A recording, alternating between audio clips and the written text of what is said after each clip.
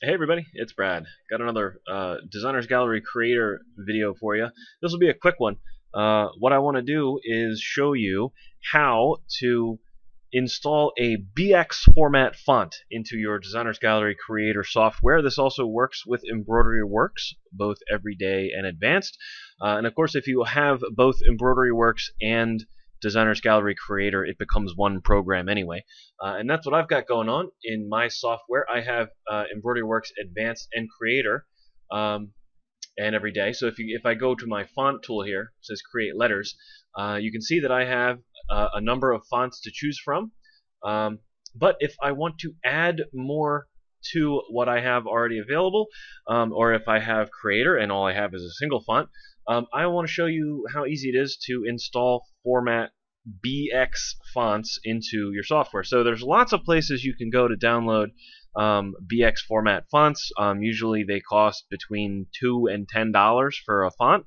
And when you install it, instead of having, like if you go buy a normal font, you'll have all the individual embroidery designs as individual letters. If you get one that's already in a BX, you can install it directly in, so it's going to show up in this list right here of fonts. So it's pretty simple. First thing you have to do is download and put on your computer a .bx format font. And what I'm going to do is actually link you to a place that I found. I looked all over the whole internet trying to find a free BX format font because I didn't want to pay $5 for a font. And I finally found one that's free. It's legal. You're like allowed to buy it, or you're allowed to download it. You don't have to put in your information or anything to get it. So I'm going to put a link to that in the description of this video. So go look under there and click on that link, and you will be looking at a page that looks like this. And this is just a thing that has instructions on how to install BX format fonts, and they provide a free one right here. So you're going to left click right here where it says font, download the file, put it somewhere on your computer that you know where it is, and then open the folder that it's in. Okay, so what you want to do is have a folder somewhere that you're looking at this file. It's called artaptly fine elegant 20.bx is the name of the file that downloads when you hit this button. Let's see, I'm going to open up my creator program again here, and let's see, I've got my file is here.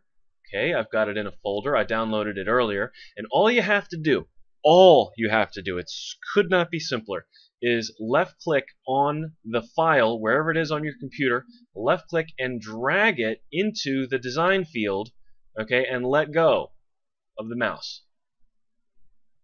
Okay, close this. The font Art Aptly Fine Elegant 20 has been installed. I hit OK.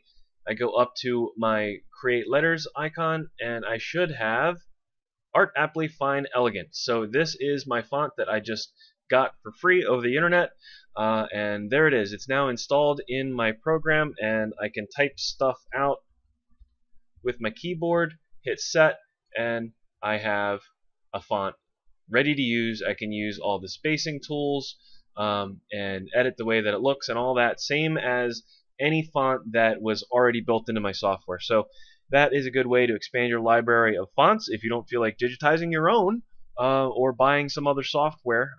If you find a font that you like that's a .bx font, then you can download it and install it into your software.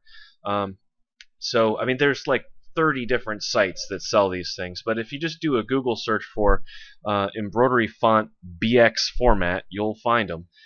So anytime you look at a font that you're looking to buy, just make sure that it sells it as a BX and do what I just showed you. Copy it or directly into the design field, and it'll install it for you automatically. Hope this helps some people. Thanks for watching. I'll see you in the next video.